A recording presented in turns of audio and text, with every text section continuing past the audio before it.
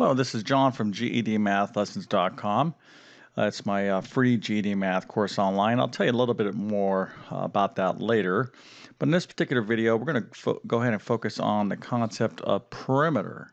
Okay, definitely something that you want to know in your preparation for the GED.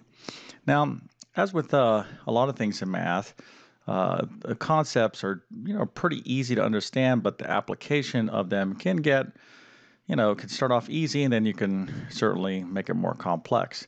But perimeter is not that difficult to understand. And I got two figures here. We'll take a look at both, and then I'll leave you with some follow-on suggestions before the video ends. Okay, so perimeter is effectively just the distance around something. So let's suppose I have this square. Let's say this is a soccer field or a football field, or I wanted to measure all around, okay, the entire length of the field. So if this is a factor rectangle, let's say this is 100, and let's say this is, 30, the perimeter would be this distance. I'm going to draw it, this distance plus this distance plus this distance plus this distance. It's the total distance around an object. Just kind of think of it as if you were walking around this thing and you wanted to measure how much you traveled if you were going to do a complete lap around something. Okay, that is perimeter. So the perimeter of this rectangle here would be 100 plus 30, right? So let me kind of just erase this here so we can kind of keep track of this. So it's 100 plus 30, but we're going to go another 100 this way, right? Plus, we're going to finish this out by going another 30 this way. All right, so when you do this calculations, we get 100 and 100, that's 200. And then I get 30 and 30, that's 60. So this is 260. Now, if this was feet, for example, the units of measure would also be in feet. So that's just the basic concept of perimeter. But oftentimes, it's easy to understand. But if you don't know what the word means, okay, if the problem says, hey, find the perimeter of something, and you confuse it with area, then that's where a lot of students get themselves in trouble. So it's important that you understand the terminology of these things.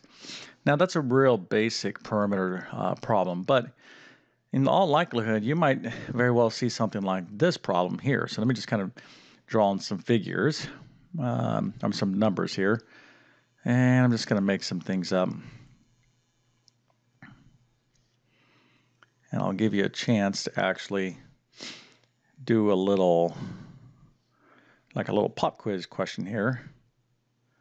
All right, so here is a figure, and if I asked you what the perimeter of this figure was, what would it be? So you might want to pause the video and see if you can figure it out for yourself. Okay, again, perimeter is just the distance around, so you can start anywhere.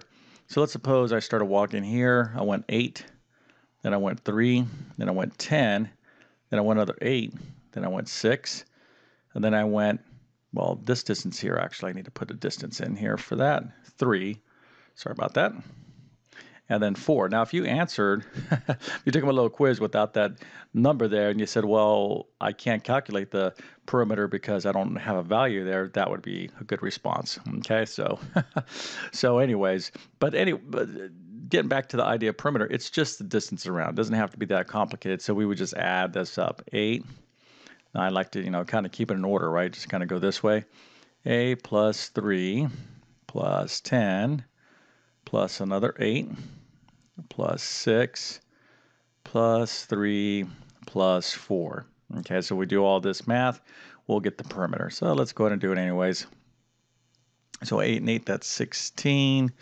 10 and 3, that's 13. And then right here, I got 6 and 4, that's 10. And another 3, that's 13, right?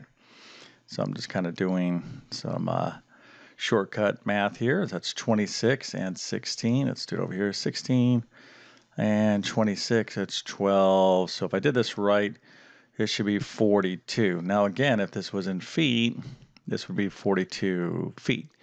Now another thing that you want to be careful with when it comes to perimeter calculations is exactly what I'm showing you here. You're doing a lot of calculations, so it's very easy to make a mistake, even though you know what you're doing. You can make an arithmetic mistake. So when you're doing this on your calculator, or if you're doing it writing things out, double check that you have all your numbers there that you're actually calculating perimeter. So this is a basic idea of perimeter. Now, let me kind of show you some other type of problems, kind of sketch them out the best I can. You might have something like this. Oh, let's say,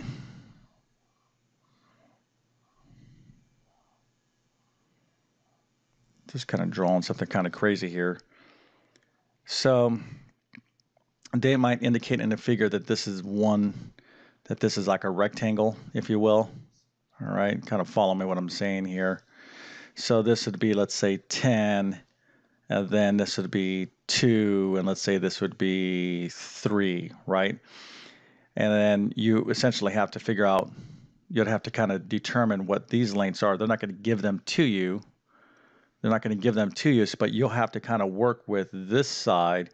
If they said this is like a rectangle, for example, okay, if these are right angles, and to basically fill in the blanks. So you're going to have some knowledge of triangles and look at the figure, because very often they, in a perimeter problem, they won't give you every single length. They're not going to spell it out. You're going to have to study the figure a little bit and use the relationships, what's going on, to get these different areas. So if this is 10 here, and this is 2 and 3, and I want the perimeter, and these are kind of right angles, okay, this down here would have to be what? This is 5, so somehow these two figures down here would also have to end up being 5, right? I got 3 and 2, so this plus this would also have to be 5 for a total length of 10, because this is 10 down here. All right, so I hope that kind of makes sense to you, in a sense that in the perimeter figure, they're not going to, part of the problems that they're testing is your ability to kind of reason through and get those missing values. But again, not difficult. Perimeter, pretty easy, but it's also easy to mess up, right? And it's also easy to be intimidated by if you don't know what the word means. And if you look at a figure and like, well, the numbers aren't there. Well, you just have to study it a little bit more and add in the missing values, and you'll be okay. All right, so kind of short and quick video. I don't think we need to go any further on that. But anyways, on my particular YouTube channel, I'm doing a ton of stuff, so please consider subscribing if you need help with math. And also hit that bell button so you get my notification. I'm doing videos constantly, so you'll get my latest videos if you hit that bell notification on your smartphone. And then, if you enjoyed this video, please like it and give me some feedback. I do try to read as many comments as possible so I can make better videos for what you're looking for. And last but not least, I want to invite you to my free GED math course. Had a ton of success, with people going through my course program and passing the GED. So it's at GEDmathlessons.com. I'll leave that link in the video description. And thanks for watching, and have a great day.